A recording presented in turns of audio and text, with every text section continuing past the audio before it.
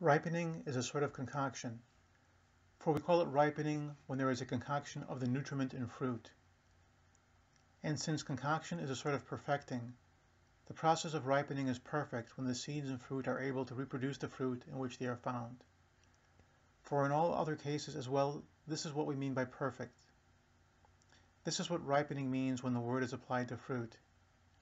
However, many other things that have undergone concoction are said to be ripe, the general character of the process being the same, though the word is applied by an extension of meaning.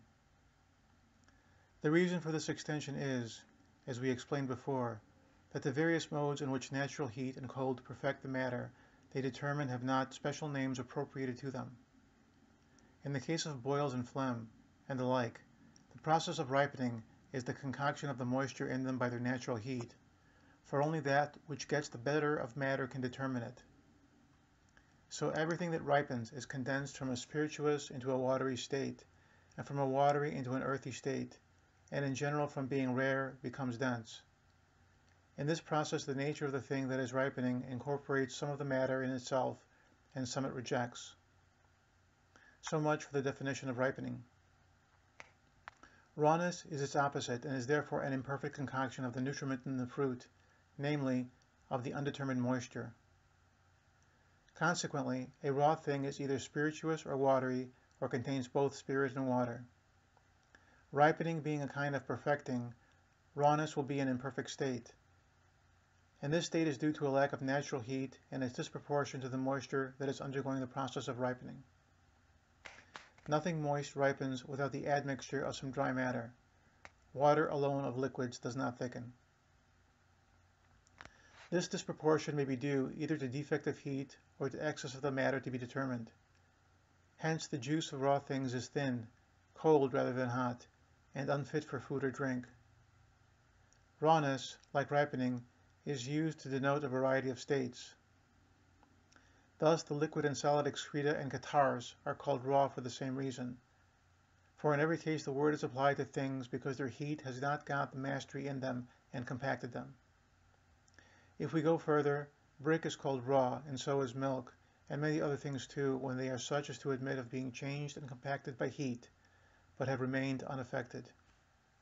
Hence, while we speak of boiled water, we cannot speak of raw water, since it does not thicken. We have now defined ripening and rawness and assigned their causes. Boiling is, in general, a concoction by moist heat of the indeterminate matter contained in the moisture of the thing boiled, and the word is strictly applicable only to things boiled in the way of cooking. The indeterminate matter, as we said, will be either spirituous or watery.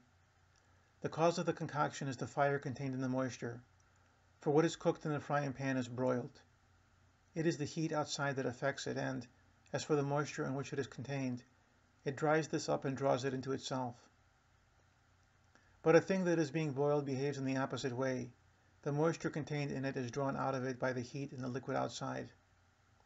Hence boiled meats are drier than broiled, for, in boiling, things do not draw the moisture into themselves, since the external heat gets the better of the internal. If the internal heat had got the better, it would have drawn the moisture to itself. Not everybody admits of the process of boiling. If there is no moisture in it, it does not, for instance, stones.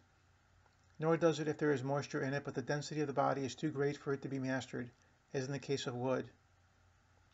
But only those bodies can be boiled that contain moisture which can be acted on by the heat contained in the liquid outside. It is true that gold and wood and many other things are said to be boiled, but this is a stretch of the meaning of the word, though the kind of thing intended is the same. The reason for the usage being that the various cases have no names appropriated to them.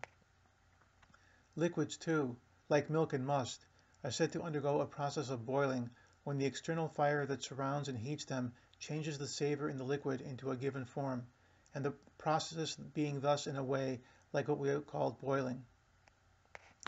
The end of the things that undergo boiling, or indeed any form of concoction, is not always the same. Some are meant to be eaten, some drunk, and some are intended for other uses. For instance, dyes, too, are said to be boiled. All those things then admit of boiling which can grow denser, smaller, or heavier.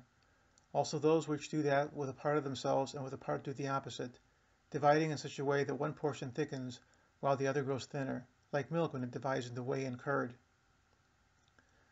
Oil by itself is affected in none of these ways, and therefore cannot be said to admit of boiling.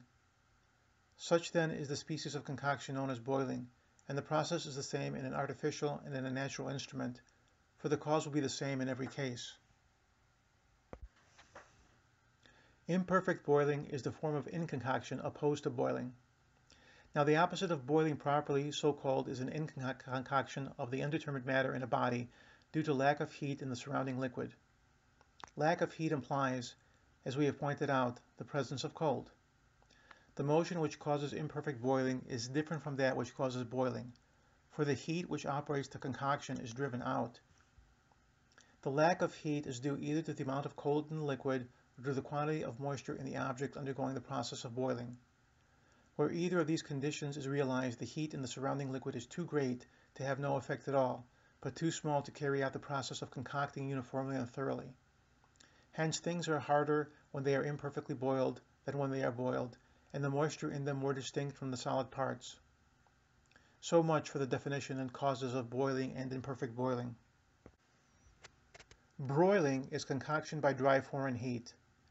Hence, if a man were to boil a thing, but the change and concoction in it were due, not to the heat of the liquid, but to that of the fire, the thing will have been broiled and not boiled when the process has been carried to completion. If the process has gone too far, we use the word scorched to describe it. If the process leaves the thing drier at the end, the agent has been dry heat. Hence the outside is drier than the inside, the opposite being true of things boiled. Where the process is artificial, broiling is more difficult than boiling, for it is difficult to heat the inside and the outside uniformly, since the parts nearer to the fire are the first to get dry and consequently get more intensely dry. In this way the outer pores contract and the moisture in the thing cannot be secreted, but is shut in by the closing of the pores. Now broiling and boiling are artificial processes, but the same general kind of thing, as we said, is found in nature too. The affections produced are similar, though they lack a name, for art imitates nature. For instance, the concoction of food in the body is like boiling, for it takes place in a hot and moist medium, and the agent is the heat of the body. So too, certain forms of indigestion are like imperfect boiling. And it is not true that animals are generated in the concoction of food, as some say. Really, they are generated in the excretion which putrefies in the lower belly, and they ascend afterwards. For concoction goes on in the upper belly, but the excretion putrefies in the lower. The reason for this has been explained elsewhere. We have seen that the opposite of boiling is imperfect boiling.